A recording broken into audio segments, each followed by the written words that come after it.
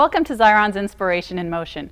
You already love Xyron products for their use in scrapbooking, but did you also know that Xyron is terrific for kids' crafts, home decor, school projects, and more? We've created some short project videos to get your creativity juices flowing, so come on in. Hi, I'm Beth Kingston and this is Jessica Barnett, and we're here to make this fun wall hanging made out of wood squares that you can find at any craft store. Okay, so tell us how you got this finish on here. This distressed finish, I used a one-step crackle paint first. Okay. And you just paint that on, I allowed it to dry. Then I sprayed it with this mist. It has a metallic finish to it. I sprayed it on and then I actually used a high-tech piece of Kleenex to rub it in. Masterful. Did that cost you a lot? Cost you a ton? It was a major investment.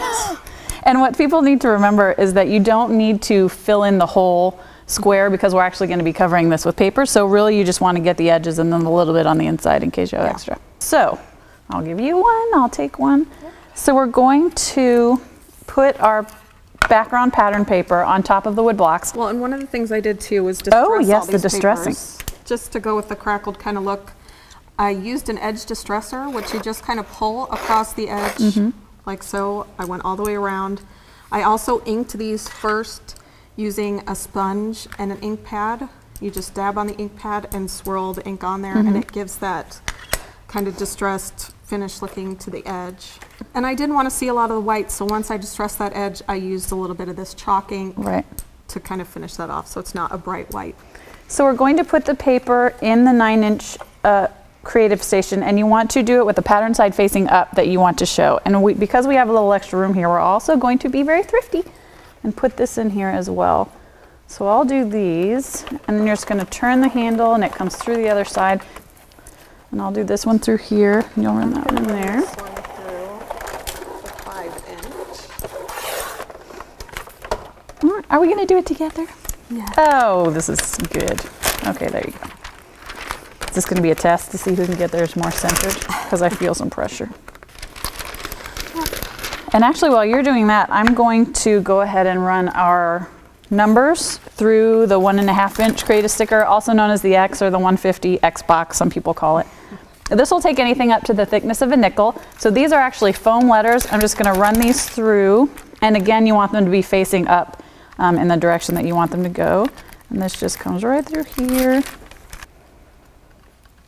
Yeah, and you can keep them all in one place. You know, if you get distracted midway through a project or you have to go cook dinner or something, you can just leave this on here on your table and you don't have to worry about the adhesive coming off. And what'd you put the leaves on with?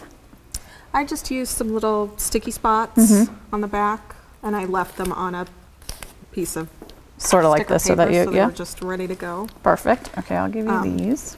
Then to put them together, I'll start mushing these with our 3/8 runner. Yes. I took some pieces of chipboard. The whole point of those is just to wrap the ribbon that we're going to use to attach these pieces together. You can't tell from the front because it looks like it's a long piece that goes all the way down, and it's not. It's shorter pieces, so you use less ribbon also.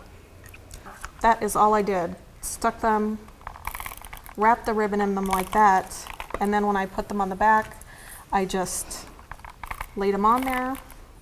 And I used my staple gun and stapled through this, so the ribbon's not going to tear and it's not going to fall apart. And if you're working with a heavier project, that's a risk that you're taking. Right.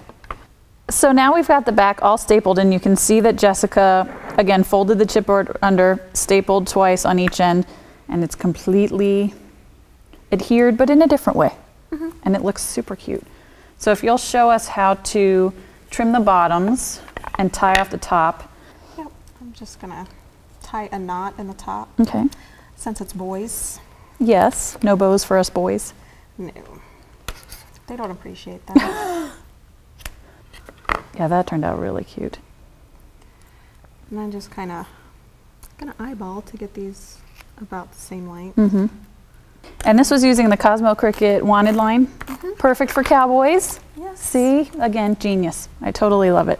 For more information about this project or other great Xyron products and videos, check us out at Xyron.com. And now, square dancing. Oh, nice.